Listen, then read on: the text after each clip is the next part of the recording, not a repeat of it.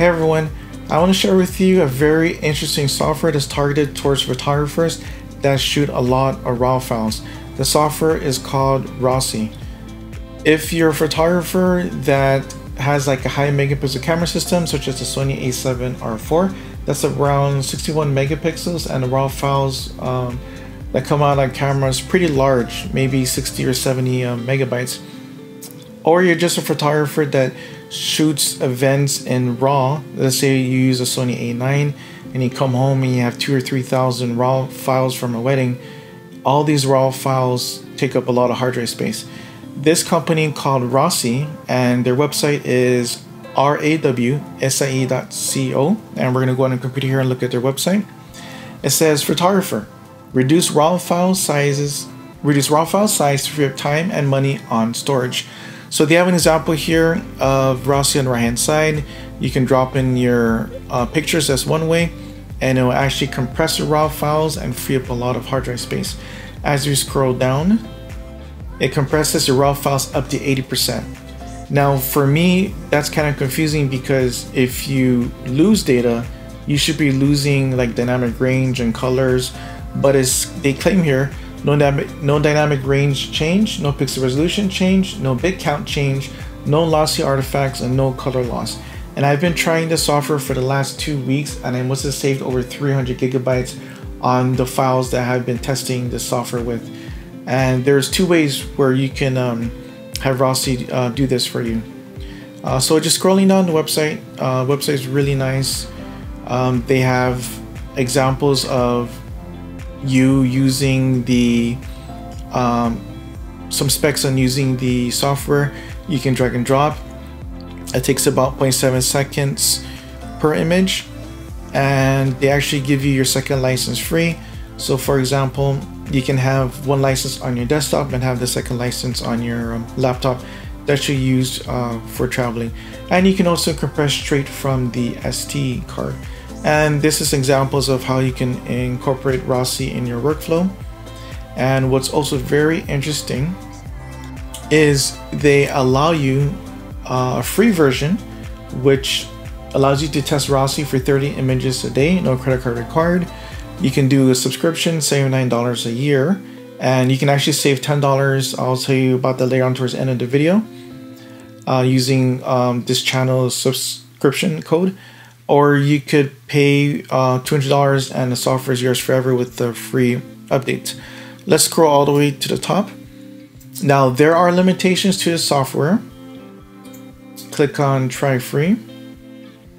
Right now it only runs a Mac OS Mojave 10.14 and above. But if you are a Windows user, you can click join Windows waitlist, and you can input your email and your name, and they will let you know when it becomes available for Windows. Also, the other limitation is it only works for certain cameras.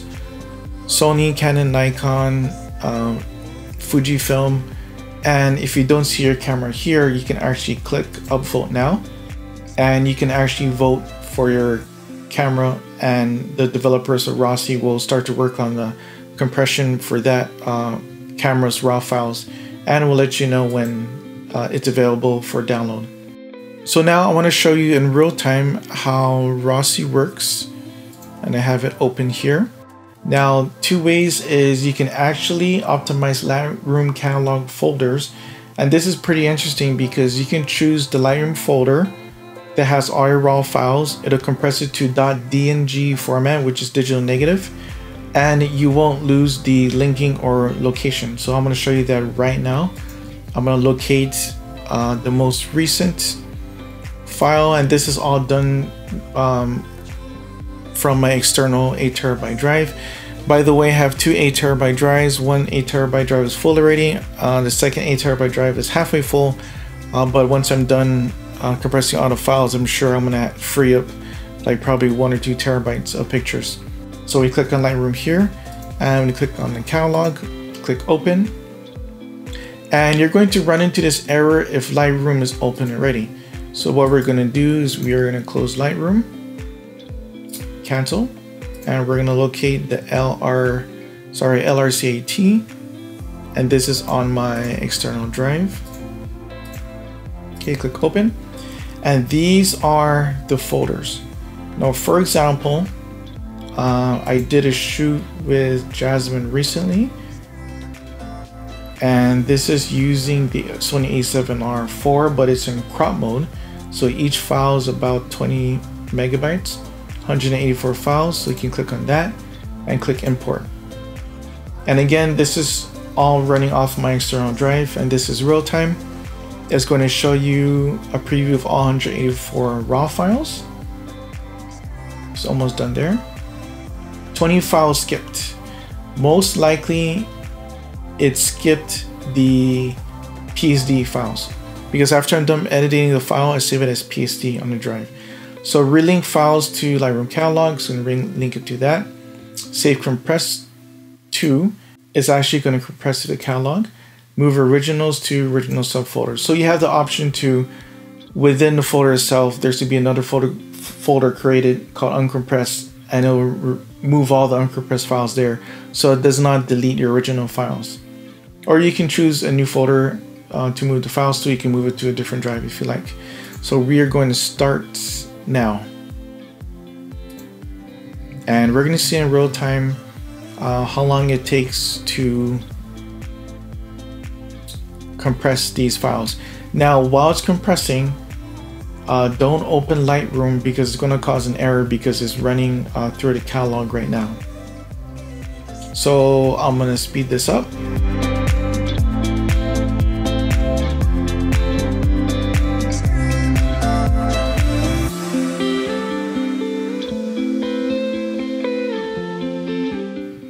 Okay, we are just almost done here. Few files left, and Rawsie's gonna let us know how much space we have saved. Okay, it is done, and we just saved 4.2 gigabytes, 164 files compressed. That is actually a lot of space saved. Now, if you open up the Lightroom catalog, and I'm going to go to the folder called Jasmine Raw, and I was testing this folder earlier. These are the files later I'm going to show you, and these are both compressed and uncompressed. So if you go to the folder here, and we did a shoot with Jasmine, and you will notice that all the files here are all in DNG format with no loss in quality whatsoever. I'm going to show you side-by-side comparison. Let's close up Lightroom. The second way for you to use Rawsie is just to optimize individual raw files. Now, the folder that I did a shoot with Arlie with the Sony a7R IV, each file here is 62 megabytes. And this is PSD 327. It's actually going to skip it. But yeah, each raw file is around 60 some megabytes.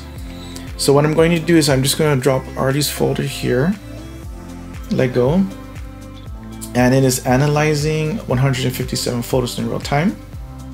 9 files skipped. I'm going to see if I can click on that. Not raw, 9 files. Yeah, that's the PSD files most likely I worked on. So it doesn't skip files that are already compressed. And going back to the website, the other limitations, small and medium raw not supported. Some of the, let's say for example, Fujifilm cameras, the GFX 50R, which I tried to use, and I wondered how come only 5 or 6 of the files were compressed and the rest were not. It doesn't support files with ISO less than 12,800, so it kind of skips those. And other limitations with Sony cameras, you can read all this on the website later. Not supporting DNG velocity compression applied before. So for example, if you use velocity compression setting in Adobe DNG converter, which is on in linear raw. So you can see the limitations of these later on. But what's interesting that I found out is how Rawsie works, and it's actually by Dot Photon. From what I understand, Dot Photon is the company that's behind Rawsie. Going back to the Rawsie's website, how does this work? So what's interesting that I found here is once this is done, Rawsie applies a lossless compression to the image. It is still a lossy codec as the output is not identical to the input, but in a much more controlled way than the JPEG. The loss that Rawsie introduces is equivalent to having taken your image with a 50% higher ISO. So for example, ISO 115 versus ISO 100, no other losses are introduced. So I guess they work with the ISO variance or the ISO noise here, which you won't even tell, as I'm going to show you pretty soon. So let's go back to Rawsie, and we have Arlie's photos here, and it says we can save 7 GB. Now, if you want it to be applied in your Lightroom catalog, because if you compress the files here and you have this folder linked to your Lightroom catalog, it's going to say missing file, because it's looking for the ARW file. But if you relink to Lightroom catalog, make sure you choose the correct Lightroom catalog, and it's on my external drive, which is here. Define by catalog, move originals to, I'm going to move it to a folder called uncompressed, and I'm going to start now. And I may have to speed this up because it's going to take a couple minutes. So I just want to point out here that there's a folder called uncompressed. So once it's done compressing the ARW files, it moves it here just so you can keep the original. And on this side, it's already compressing into DNG in real time. And based off the software Rawsie working on through the external drive, it looks to be about 1 file per second in real time, which to me is pretty quick because each file is around 60 some megabytes. That's a lot of data it's going through.